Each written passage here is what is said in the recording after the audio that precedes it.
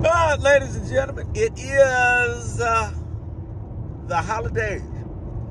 It is, and if you hadn't figured this out, teachers are sick of y'all. Tired of y'all kids. They don't want to talk to you kids no more. That's why the lady sitting there put on a whole Grinch outfit, said, ho, ho, ho, get your kids and go. That's it. We done. We tired. You understand? Thank all of heaven for the Christmas break. Thank the Lord for the Christmas holiday, because we sick of looking at y'all. Get your kids. That's right. The ones that you swear are so good. Every time we call you and tell you what they doing at the school, they acting bad, cussing, you understand?